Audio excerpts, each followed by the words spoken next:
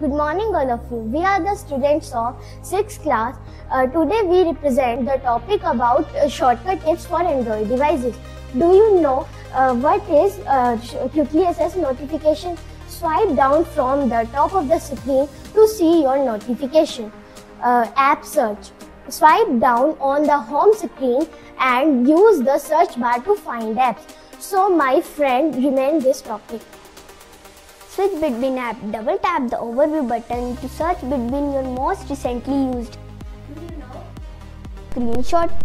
Press the power button and volume down button simultaneously to capture a screenshot. So my friend, continue with this topic. Copy and paste. Tap and hold to select text, and then we used copy and paste option. Undo and redo. Shake your device to undo or redo typing.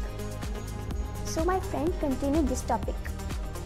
Quick setting. Swipe down from the top of two buttons and swipe down once and then click the gear icon to access the device.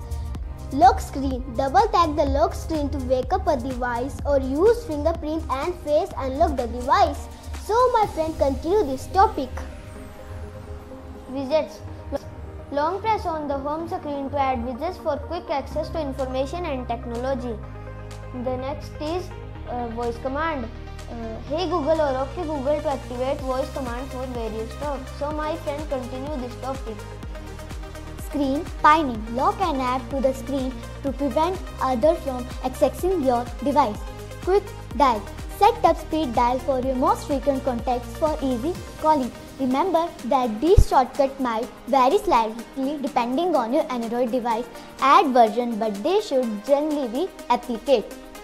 So follow these instructions. Thank you.